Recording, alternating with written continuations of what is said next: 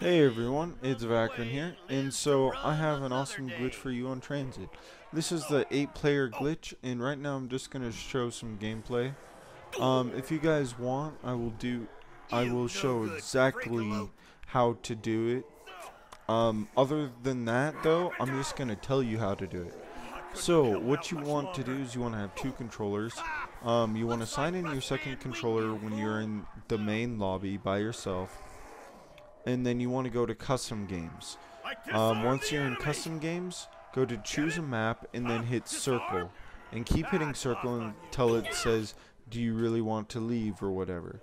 Then with your second controller, not your primary, with your secondary controller, scroll up and hit yes to do you want to leave.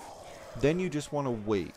After you wait for a little bit, the game will start, and then you can start inviting your friends and have an 8-player TranZit game. Tomorrow, or actually I guess it is today, I'm going to be inviting you all to it, and I'm going to be hosting these lobbies for 8-player TranZit, and I promise I won't screw the game up like I did this one. But anyways, so yeah, that's how you do it. And if you guys want to play, go ahead and just add me. Vac has a grenade. My PSN is down in the description.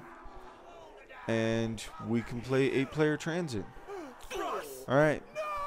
Have fun glitching, everyone. Let me show you boys how